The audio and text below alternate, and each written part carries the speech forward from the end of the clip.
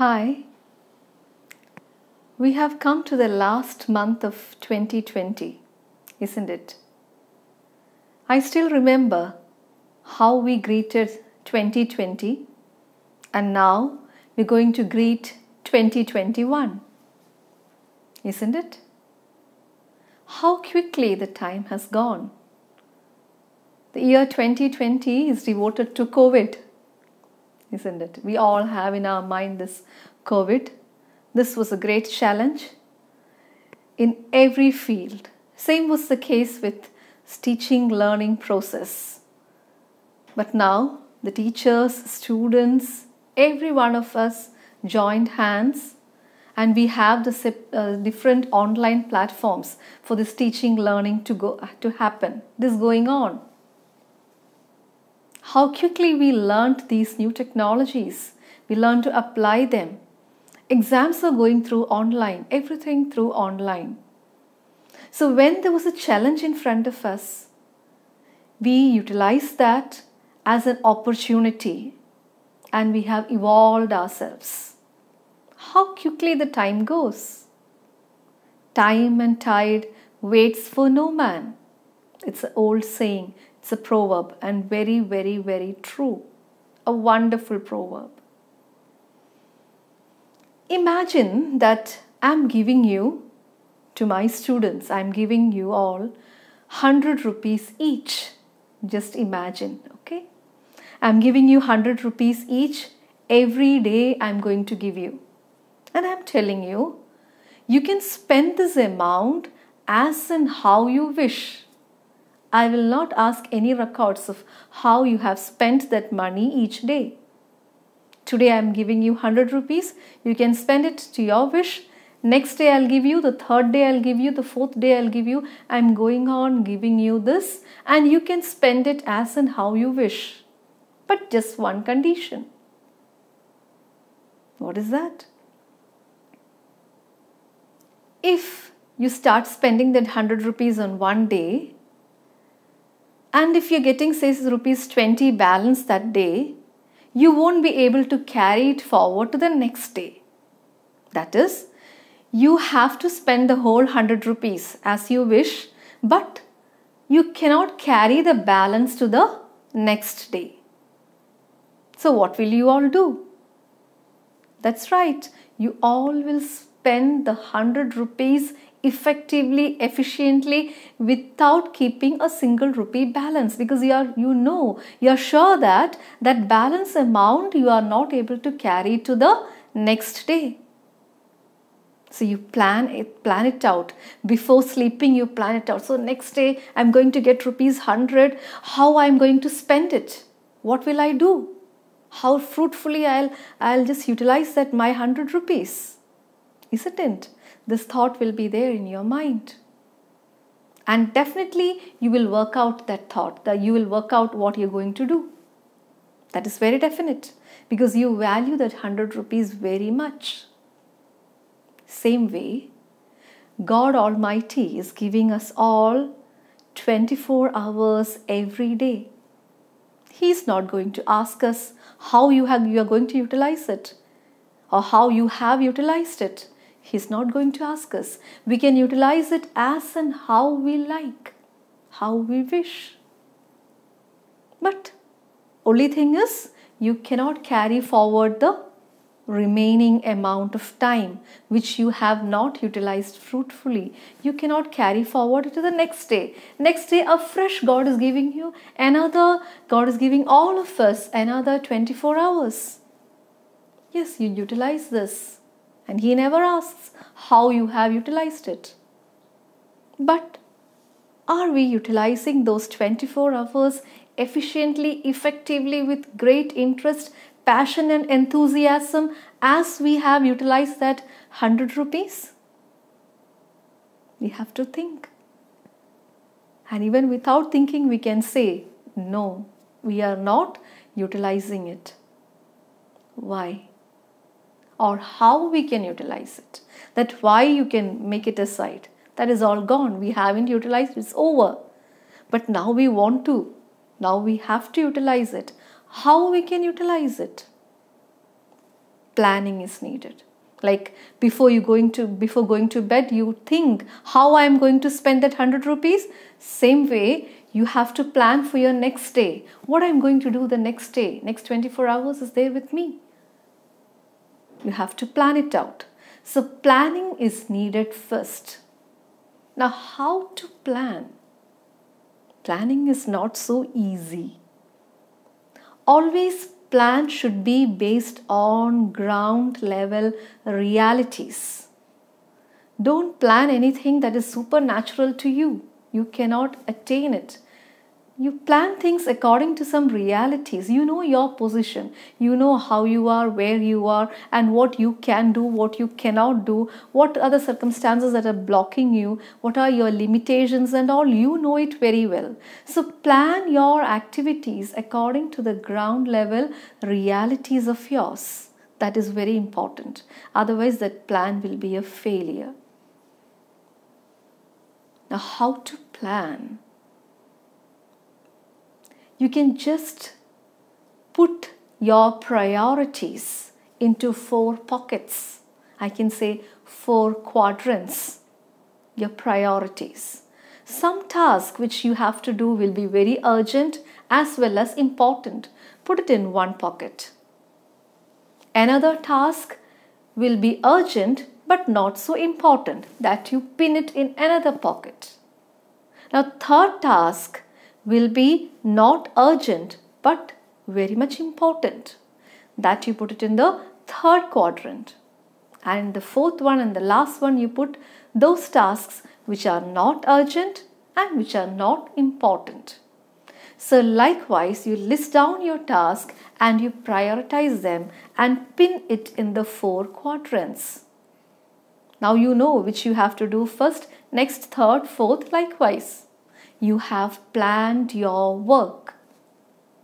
That part is over. Now comes the most difficult part for all of us. Planning we all do. So much and so many things we all plan. Now comes the difficult work. You have planned your work. Now next aspect is you have to work your plan. You have to execute these plans. You have to work your plan. So plan your work and work your plan. You have already planned based on that 4 quadrants. Now next is you have to work your plan. How? Imagine you have exams. When exams are nearing, you get the timetable. Plan is there. You prepare your own timetable at home. You have planned your timetable. Now you have to work it out. You will work it out based on 3 aspects. 1, because you are pressurized. Your exam tension is there. Exam pressure is there. So out of pressure, you're working your plan. That is 1. That won't be much efficiently done. That will be there for only for those exam days. After that, it's over. Next, you do things, you work your plan out of your interest. And how this interest is created, or it is rather generated. Maybe you have a very wonderful teacher who is teaching a subject to you in a very interesting manner. So you get interested in that particular subject or in that particular topic. And because of that interest, you read beyond your textbook. You go grasp knowledge beyond your textbook. That is because of the deep-rooted interest that you have in that particular topic. It may be because the teacher has taught you very interestingly, or maybe that topic you can relate it to your real life experiences. But every topic and every subject of yours may not be interesting. That doesn't mean that you can just ignore the other parts which is not interesting.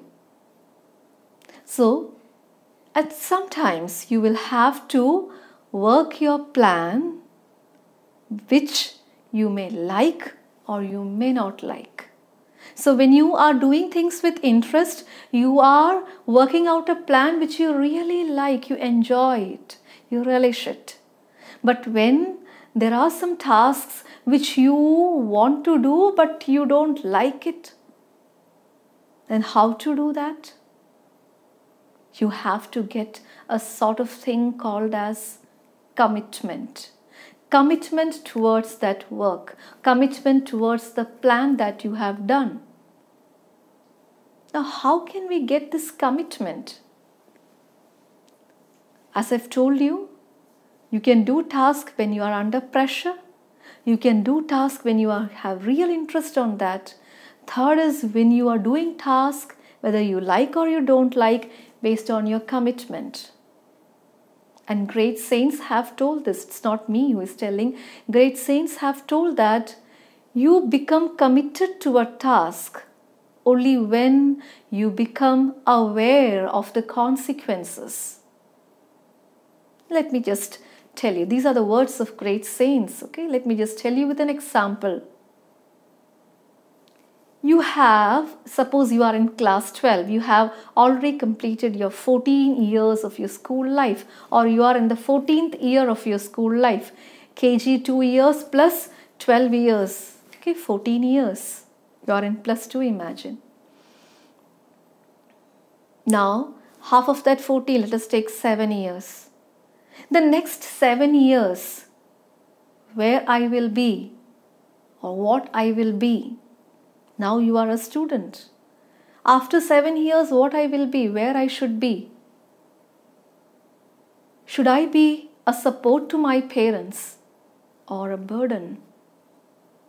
This thought should be there in your mind. How am I, and as an individual, going to contribute towards my society or towards my nation? This should be there in you.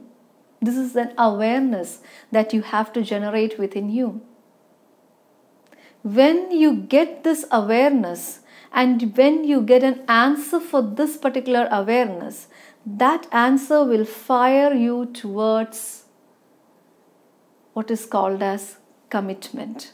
So you start working out all your plans, whether you like it or don't like it, because you have that awareness that I have to reach in such and such area after 7 years.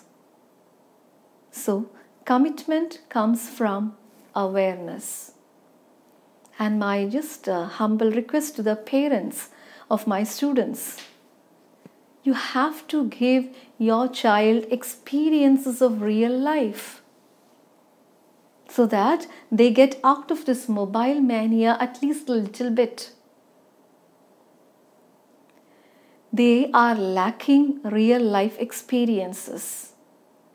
Nowadays, the students. At least the parents can make them wash their own clothes, wash their own vessels after having their food, clean up their rooms, their study table, arrange things properly in a very pleasing manner, in a soothing manner. They can make these children to greet the guest.